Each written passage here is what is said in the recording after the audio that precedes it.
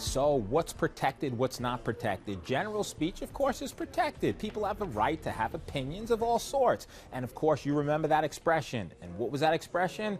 I may not like what you say, but I will defend to the death your right to say it. And that means that everybody is entitled to say what they want.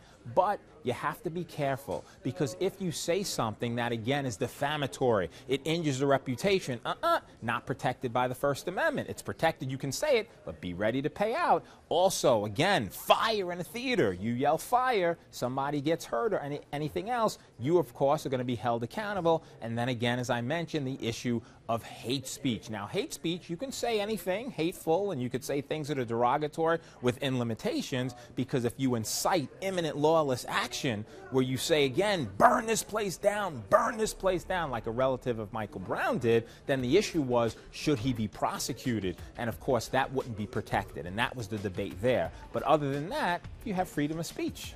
Those are the limitations.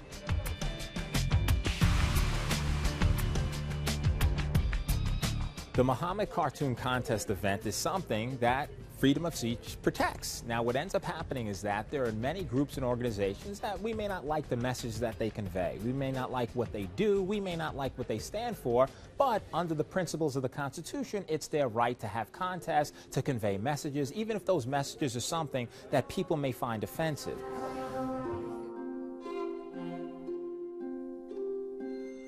As far as civil suits filed against event planners, any planner of an event certainly has certain duties. Now, there's something that says the risk perceived is the duty defined. What does that mean? If there's a risk because it's an event that you think is going to attract people that would harm you, then of course event planners should plan for that. And they should perceive that risk and take steps to have security and other measures so that people are protected. But that doesn't mean that in the event that they've taken the security measures and something does happen, that they would automatically be liable. So could event organizers be held responsible? Perhaps, but it's not an automatic that they would be responsible in the event that something occurs, as long as they provide reasonable security measures for the participants who are there.